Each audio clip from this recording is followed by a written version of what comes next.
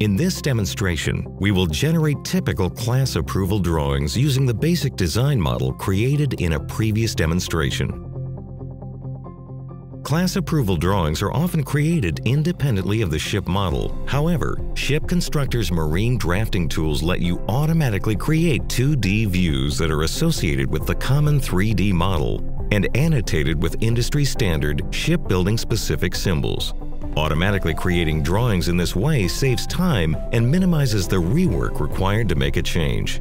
To get started, we need to create an output model.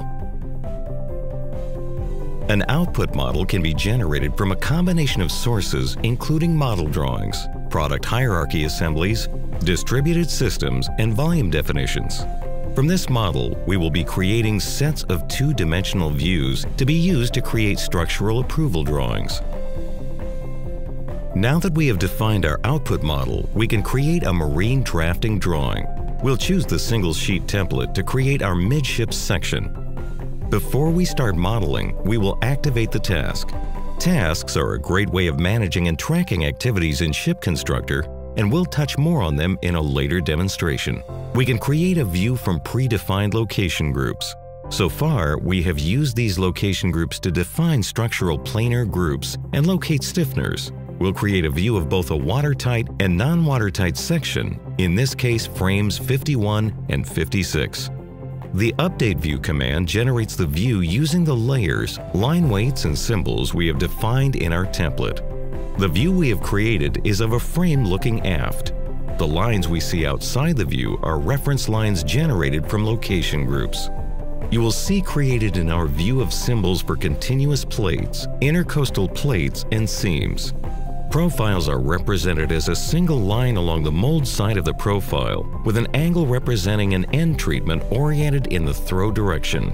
Profiles have a symbol of the stock type next to them. Profiles on the forward side of the plate are shown with a solid line type, while profiles on the aft side are represented by a hidden line type. Colors in this case represent different line weights when plotting. Everything you see in this 2D view can be customized to suit a shipyard's desired output. Before we bring our view into paper space for annotation, we'll merge the two views together to show half of the two different frame types. Here you see the drawing sheet, viewports, and the title block defined in our single sheet drawing template. The title block has been pre-filled using keywords associated with model attributes and the file name. We can start annotating the view using ShipConstructor's style-based labels.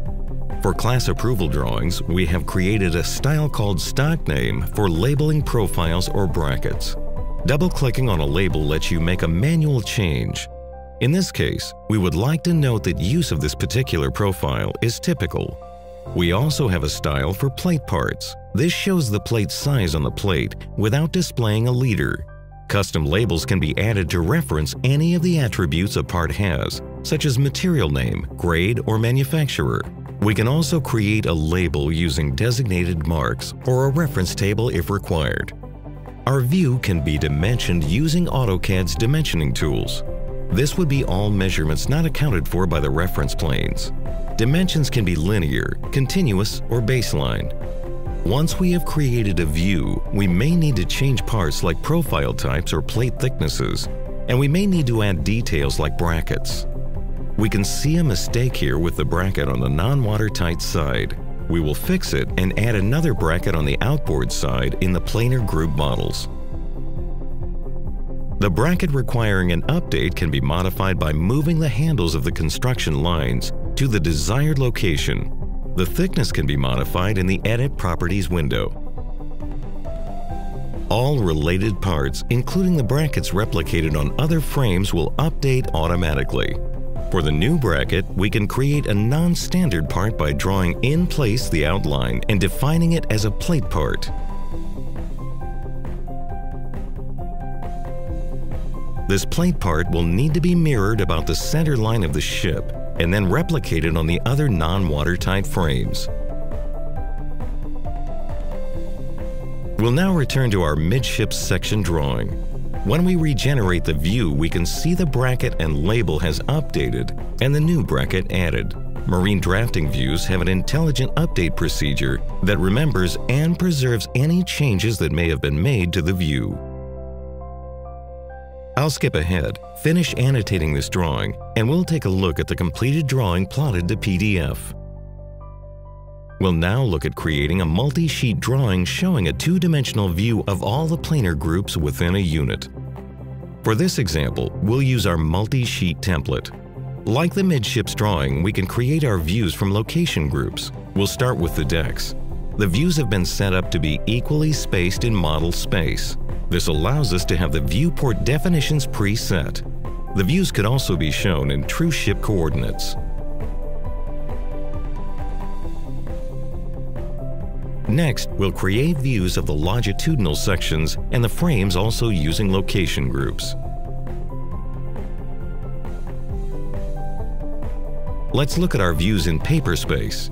Each view can now be annotated and dimensioned using the same methods we used to create the midships section. Here's a look at our multi-sheet drawing when plotted to PDF.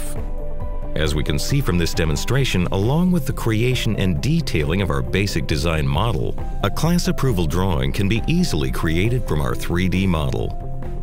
Making changes to the model and updating the view is easier and more efficient than creating a standalone class approval drawing and has the additional advantage of allowing the view to remain linked with the 3D model. For more information, visit www.ssi-corporate.com. Thank you for watching.